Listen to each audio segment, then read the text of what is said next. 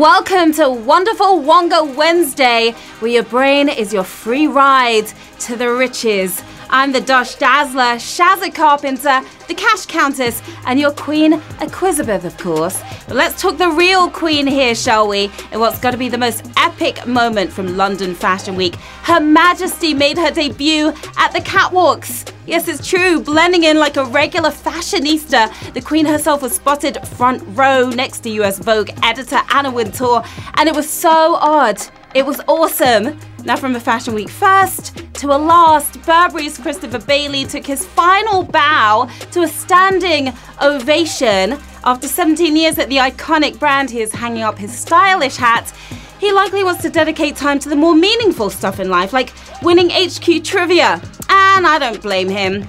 So here's how to do so. I'm going to ask you a series of questions ranging from easy to hard. You've got 10 seconds to tap your answer. If you get it right, you move on, answer all 12, make the final cut, and you get a wad of designer Dosh with the Queen's fashionable face all over it. Now this ensemble will net you a very Vogue $750. So are you ready to measure your smarts? Yeah, you are. Q1. What's the name of Apple's personal digital assistant? Surly. Sorry. Siri. Surly. Sorry. Siri. Apple's digital assistant. Now, I'm not sorry that I get surly with Siri. They all sound the same to her, so any of them will do. The word she will think you are saying is Siri. And that's her name. And I'm just happy that 18,525 of you understood the question. Now she can search the internet, set reminders for you, and misunderstand you so much you just get up and do it yourself. Much easier. Q2, which of these is a dwarf planet? Jupiter, Earth, Pluto. A dwarf planet. Is it Jupiter, Earth, or Pluto? It was named after the Roman god of the underworld, but there's barely enough world here to hide anything under. It's teeny tiny. It's Pluto, of course. Pluto for the win. 17,358 of you are dwarfing the rest of the players here on Q2. Discovered in the 30s, Pluto was reclassified as a dwarf planet in 2006 and given the catchy new name of 134340. Can't forget that one. All right, guys, I see you all in the game. Shout out to some office teams playing today. We've got Thornbank Place, the KUTWK team in Glasgow. I take it that's not Keeping Up with the Kardashians. We've got the gang at Tartan Paint Supplies. What's up, Jim, David, and Bill? Hey. Bally Gifford in Edinburgh, Email Octopus, and the wonderful team at Wiggle. Good luck to all of you office teams and you solo players as well. Q3, which of these US states contains the name of another US state? Mississippi, Alabama, Arkansas. Which US state has the other or another US state within the name? What do you think? Dorothy was right. There is no place like home except that place that basically is spelt the same way, keeping Kansas close. It's Arkansas, of course. 12,152 of you are tapping your ruby slippers to move on to the next round. The two states sound different because they were named in different languages. Think aluminium and that silly US word for it. Aluminum, there, I said it. Who's ready for Q4? Which of these shapes has the most sides? Pentagon, heptagon, hexagon. Pentagon, heptagon. Hexagon has the most sides. Which side are you on? It's hard to tell whose side the pentagon is on, but the shape has 5 sides. From the Greek for 7, however, it's heptagon. We were looking for 10,084 of you are on the winning side. And a pyragon looks like a perfect circle, but it actually has an infinite amount of sides. It's a 2D shape. If you don't believe me, feel free to count those sides. You'll be there for a while. Q5, which of these French actresses has never been nominated for an Oscar? Marion Cotillard, Eva Green, Emmanuelle Riva. French actresses never nominated for an Oscar. She may sound like a Cluedo character, but if the crime was committed with an Oscar, it wasn't her. Eva Green is your answer. 4,110 of you tapped on the green there on Q5. Now, Miss Green became a global star when she played Bond's backstabbing love interest in Casino Royale. No Oscar, but she did win a BAFTA for it. That's just as good. Q6, what does the letter E stand for in the food additives known as E numbers? Emulsifier, Europe, enzyme. What does that E stand for in E numbers? Well, I honestly thought it stood for evil, but Leave voters would say they are one and the same. We're one of its number, but not for long. It's Europe. Europe. Wow, savagery. Pure and utter savagery. Right here on Q6, just 547 players left in the game. That was a brutal one. That was grim.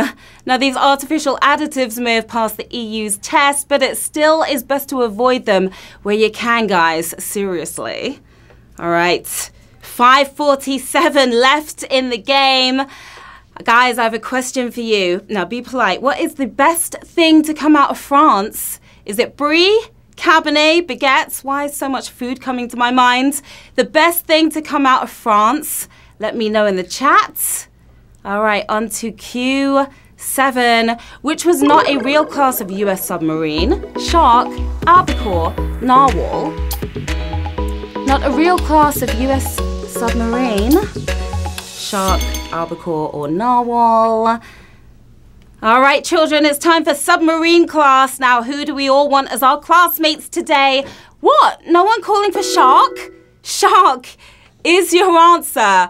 281 of you killed that question right there. It's funny, the Navy avoided using shark as a class. Instead, they'll send an albacore after you. Oh, so intimidating. Q8. Which of these books is not written by children's author David Walliams? Awful Auntie, Superworm, Ratburger. All titles that would have traumatized me as a kid. Which one not written by David Walliams?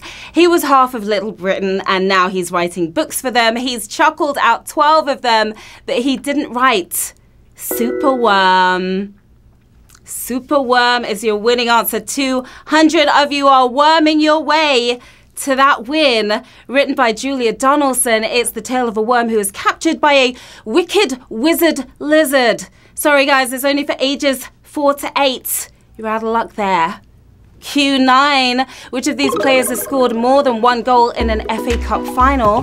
Michael Owen, Alan Shearer, Jimmy Floyd Hasselbank. Owen, Shearer, Hasselbank.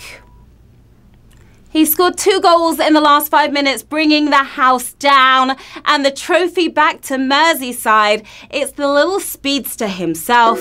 It's Michael Owen. Of course, 86 of you got the goal here on Q9. Now, Shearer scored 260 goals in his Premier League career, but never got one in an FA Cup. All right, there's still time, Alan. Still time, even though you're retired. Q10, which of these world leaders was the shortest? Napoleon, David Ben-Gurion, Yasser Arafat. Who was the shortest? Napoleon, David Ben-Gurion, Yasser Arafat. Guess which one of these guys has a complex named after him? You already know that part, but did you know the shortest is David Ben-Gurion for the win here. 22 of you standing tall in the game. Now, whatever we know about Napoleon, he wasn't a 5-footer like a former Israeli leader, DBG. He was the shorty of the group. Now, we want to send our best wishes out to J.K. Rowling, who is doing just fine, despite what several of you in the chat are saying. She's doing great. It's our penultimate round, Q11. Which of these buildings was not designed by the architect Zaha Hadid? London Aquatic Centre, Riverside Museum, Glasgow, the Deep Hull. Not designed by Zaha Hadid. The aquarium is far too edgy for the queen of the curve. A geological metaphor rising out of the ground sounds pretty deep, and it has the name to match. It's the deep hull. 9 of you are digging deep now, my HQT pies, and we are moving on to the final round. Here we go. It's Q12, the toughest question of the game. $750 up for grabs. Just 9 players left. Who's gonna take home that win? Q12. Which of these did not originate in a YMCA Father's Day Jingle Bell song? Volleyball did not originate in a YMCA. Which of these did not? The YMCA can be a real haven for kids who need a place to escape or stay, but it's also got a rich history in the UK and abroad. It's indeed the place where 2 of these things were invented. One is volleyball, the other is Father's Day, meaning jingle bells for the win. And we have 5 winners, my lovelies.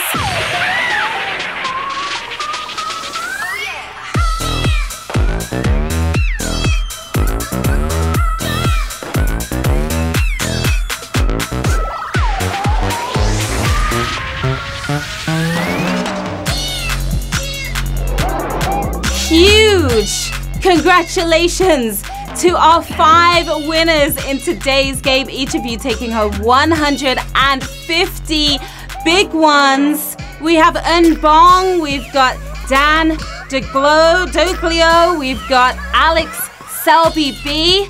All of you guys should be smiling hard right now, and Yoon Bong certainly is in his avatar. So what are you guys going to do with the cash? You could take a trip to Arkansas in your ruby slippers, maybe buy a rat burger, the book, or the meal, or visit those sharks in the deep. Make sure you're outside of the tank though. Well done, HQT Pies. A beautiful design from start to finish. Dress me up in your smarts.